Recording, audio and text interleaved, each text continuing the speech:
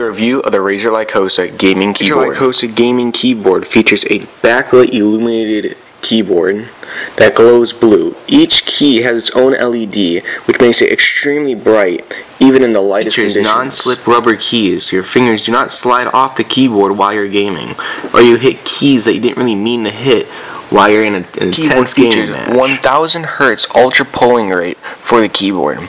Also, in the top right hand corner, there is media control buttons for your pause, playback, rewind, and your lighting. Keys on this keyboard go down a fair bit.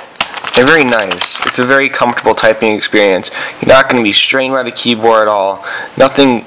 It's not a normal keyboard. This is a gaming keyboard, so there's a lot of specific features with a gaming keyboard that you don't get with regular keyboards, such as a 1 millisecond response time, USB on ports on the back, and stuff like that.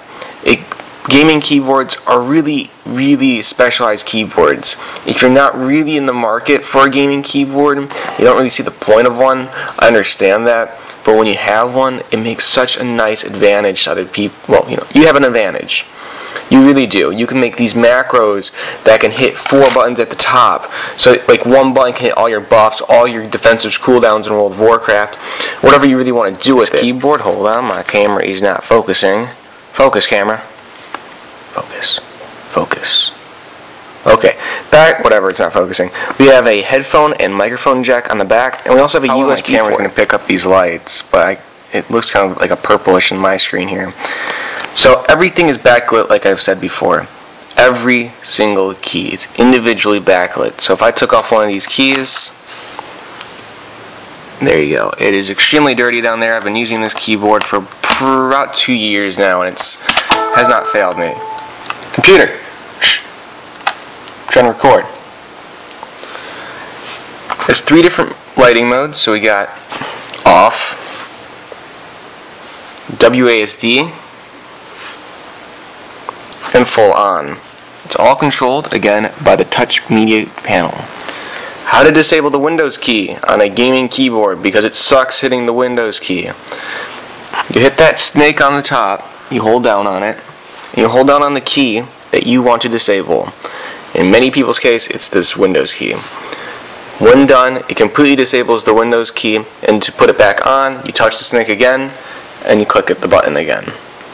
It disables it. Fairly thin. Yeah, thin. The keyboard is very thin, not as thin as an Apple keyboard, but I personally do not like Apple keyboards in that respect because it kind of feels like I'm going to break it. This is one very solid piece of plastic. It's not going to go anywhere. I really want to stress these keys. These non-slip keys are just absolutely fantastic. Right hand here we got 2 USBs, microphone, and a headphone. So these microphone and headphone go back into the back of your computer or in front of your computer, depends what you got, and that will power the back headphone and microphone. The 2 USB ports. Why are you saying why do we need 2 USB ports? One is for the keyboard itself, and one is for the port on the back of the keyboard. Review of the gaming Razer Lycosa keyboard, the Razer Lycosa gaming keyboard, is I give it a 9 out of 10. Now there's a specific reason why I give it a 9 out of 10. It's because there's a problem with this keyboard that I personally have. And it's maybe just my system. And it's the software actually with the keyboard. Sometimes I really stress it's the software, and it may not be for all people, but it's definitely for me, and it always happens like once a month. Where, let's say I'm hitting WSD, I'm playing around in World of Warcraft, I'm jumping around, I'm kicking butt. Randomly, I'll start spinning in circles. And I'm like, why am I spinning in circles? It's kind of awkward. Well, the software will detect that the D is still stuck down, even though it physically is not. So I'll sit there and spin in circles until I unplug the keyboard from the back of my computer and plug it back in. Again, this happens randomly, and it happens to me about once a month. It's not a big deal for me to go to the back of my computer and unplug it and replug it back in. I don't mind it.